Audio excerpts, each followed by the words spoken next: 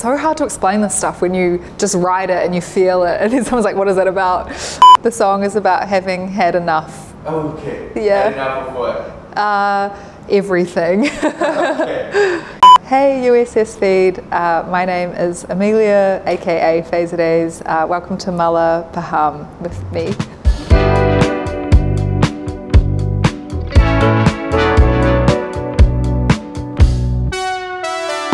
There's got to be a certain resonance with me, and I guess it's just got to make me feel something. So I guess I just search around I keep experimenting until something sticks, and I know when something sticks is when I feel something I can't even articulate. It just feels right.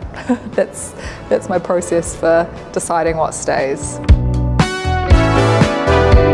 And the thought of you leaving gets heavier every day, and my mind is deceiving. What is it that I'm believing? No one's ever asked me this, and I haven't even thought about this myself. I guess it's just about attachment, and then the fear that comes with getting attached to someone or something, and then how that fear can play into your mind. I think that's what this part of the song is talking about. So I wrote Lucky Girl in a flat. It didn't have any windows. I had no view. I remember it was really hot, and I actually recorded it on a microphone that was breaking. So there's a lot of distortion in the chorus. And that was from my first take of the chorus on this broken microphone. But I really liked it, and I kept it in, and it gives it this wash of noise. And yeah, it was just one of those songs that came to me in 2 minutes, and I couldn't really, nothing about it was forced, it just happened, just came through me. I think there's a lot of like complex feelings in it. It's kind of happy and it's kind of sad, both of those things at the same time. Steady now, but falling slack, stepping out, but falling back. Underpassing all your dreaming, I'll admit feeling a little uneasy about you wanna cut me out. It's so hard to explain this stuff when you just write it and you feel it and then someone's like, what is it about? I think this part is really about, the ebb and flow of a young relationship. Again, the growing pains. I think when I was writing it, I was thinking a lot about my high school years and my high school relationship that I was in, and how scary, what a scary time it can be with watching people leave your life for the first time. And there's kind of like a push and pull between your journey of growth and someone else's journey of growth, and feeling this inevitable tension between where you're each going. Often it's just separate ways. So I don't know how to explain this. So I guess it's really about like growing up. 'Cause I was waiting on the other side of the road. You're always looking for a way to make me slow down.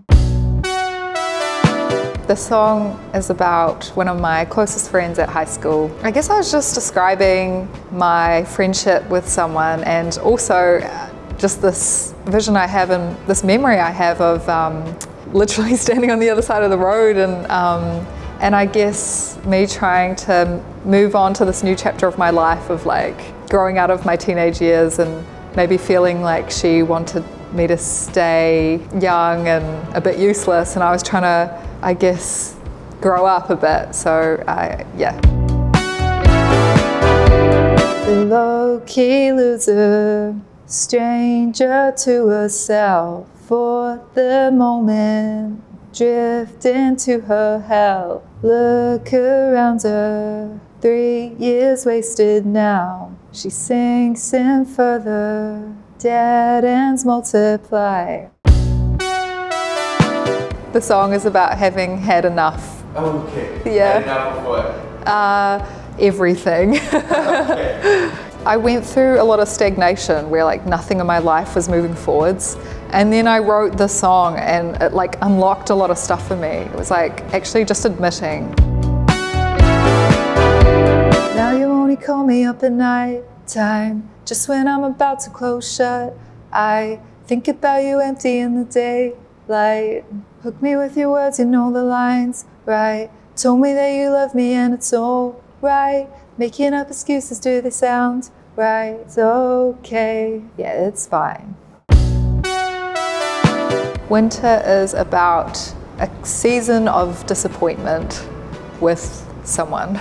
Like a slow heartbreak, and it's a song of disappointment, feeling like the beck and call of someone, like I'm waiting for someone to reach out to me and they're only doing it on their terms. I think it's that Indonesian crowds learn the lyrics really well, and then the last time I was here they sung so loud I couldn't hear myself sing, so I hope I get to experience that again. I have a new body of work coming out next year, so I'll be touring that and sharing that with the world soon. Yeah. Thank you so much for watching Paham with me, Fazerdaze. Don't forget to subscribe.